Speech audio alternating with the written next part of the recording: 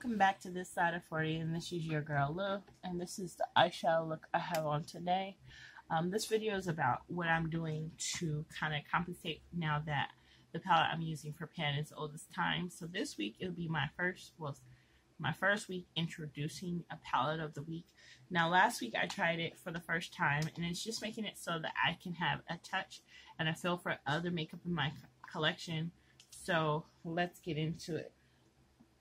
This is the palette I used last week. This is the palette by Milani, and this is Most Love Mattes, and these are the shades that are in it. Now, as you can see, I got a little bit of wear in these four colors at the bottom. Those are more of my colors that I can work with. This shade I was able to work with as well. I didn't use any of these over here. Usually what happens when I have lighter eyeshadows in a pan, as I'm panning it, I put them to the side and give those lighter shades to some of the girls I work with. So this is the palette I used last week. I had a lot of fun with it, and I'm glad that I took this cue from Gypsy Rose here on YT, and she's also a fantastic lady, and so I'm glad that she's been sharing that. I watch her videos all the time on the palette of the week. So moving along, my next palette of the week is the Olive palette by Beauty Creations. If you've been with me since last year, you would know that when I got this, Grandma and Mommy and I went over to a makeup blowout sale here in Phoenix, and this was one of the items I purchased.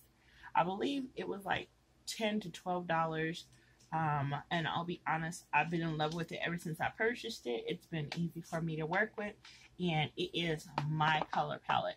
This has a lot of natural stone tones in it, and then this color right here has a shift to it. Let me see if you guys can see it. See, it has a little iridescent shift to it. I love that about this palette.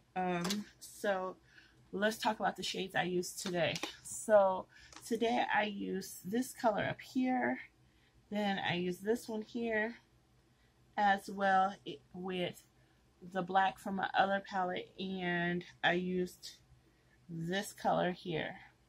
Now I'm going to use this palette for the next week just to see if it helps me, because I know that Milani palette last week helped out a whole lot. It gave me enough for me to be able to work with.